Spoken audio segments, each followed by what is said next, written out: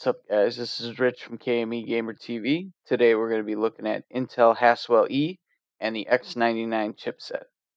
Before I talk about HASWELL-E and x99, let's get a little background information on the Haswell series. Approximately 1 year ago at Computex in Taipei of June 2013, Intel announced and released its 4th generation of the Intel Core i7 series known as Haswell. Haswell's main upgrades were a lower power usage and its new 4600 integrated graphics chip. Haswell was then again this year upgraded to the Haswell Refresh with a fresh new lineup of Intel i7, i5, and the i3 chips.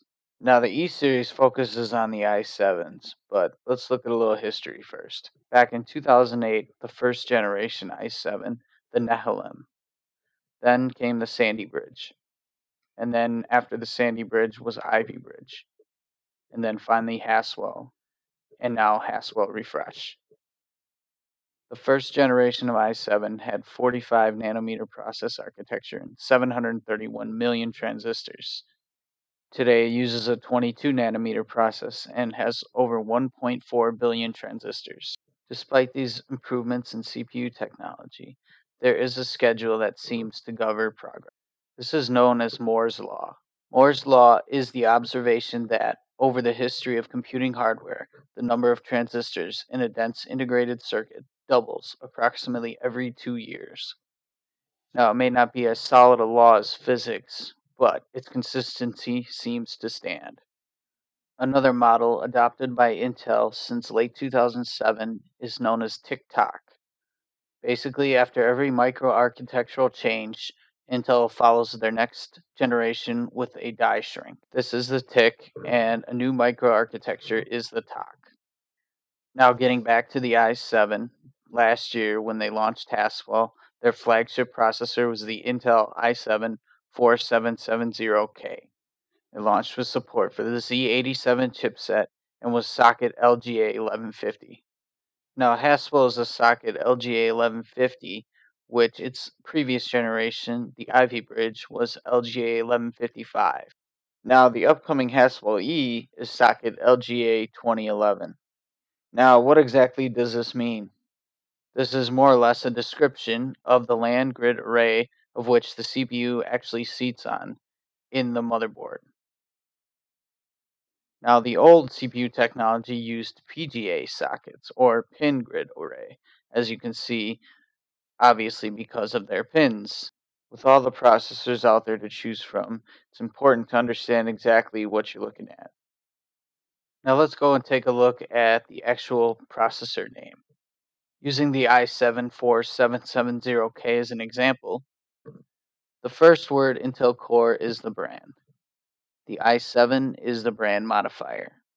The first number indicates the generation, and the following digits are basically the processor SKU number.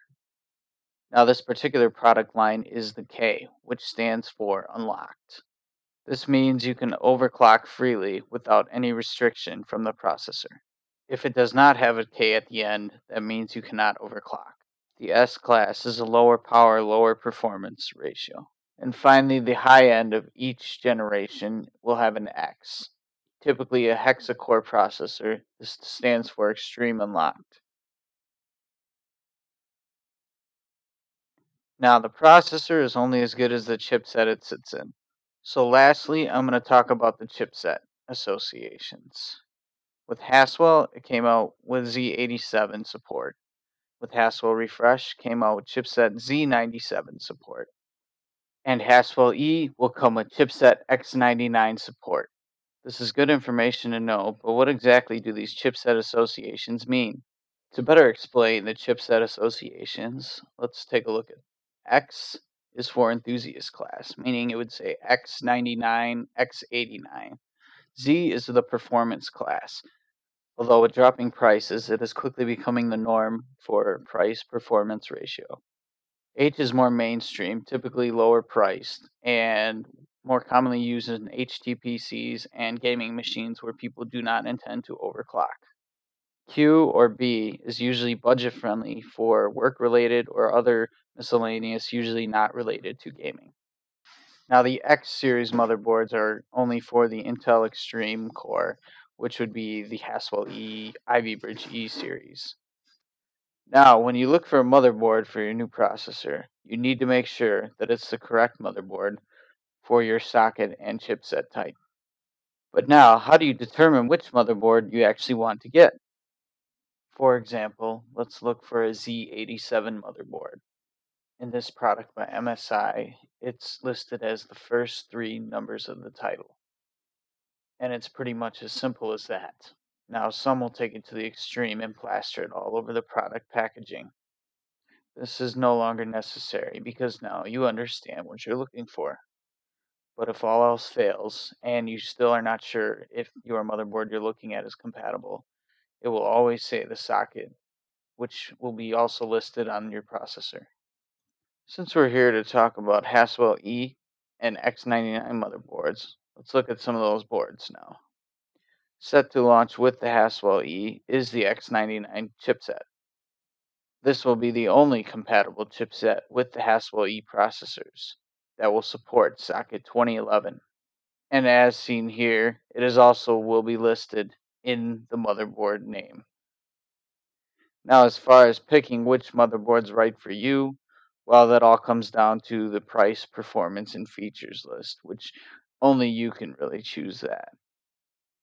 But the most definite, notable advantage of going with the HASWELL-E and the x99 chipset will be this is the first generation to support DDR4 memory.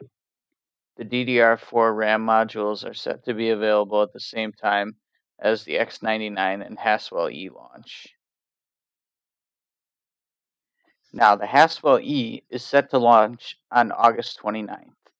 This date was pushed up from an earlier September launch.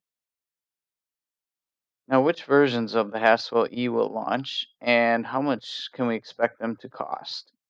The top of the line version will be the Intel Core i7-5960X Extreme Edition. It will boast 8 cores, be stock clocked at 3 GHz with a boost of 3.3, and have 20 megabytes of L3 cache. The cost will be approximately $1,100. The second in command will be an Intel Core i7-5930K. This one will have 6 cores, stock clock of 3.5 GHz with a boost of 3.9 GHz, 15 megabytes of cache, and approximately $630. And finally, the last one will be an Intel Core i7-5820K. Similar specs as the second one, will have 6 cores, 3.3 GHz base clock with a turbo of 3.7 GHz, and 15 megabytes of L3 cache. The price is estimated to be between $300 and $400, but is not yet completely known. All three of these CPUs will support DDR4 RAM. All three of these CPUs will all be chipset x99. And all three are socket LGA 2011. Now, these chips are definitely aimed at the higher end of computer enthusiasts. But with all these new features and upgrades, it just might be worth the cost. I will definitely be watching for the release of these with much anticipation. I think that will about wrap things up for today. I hope you enjoyed the video. I hope you learned some things. If you have any questions, feel free to contact me on the YouTube page or at our Facebook page, facebook.com/KMagTV. This is Rich for KME Gamer TV. Until next time.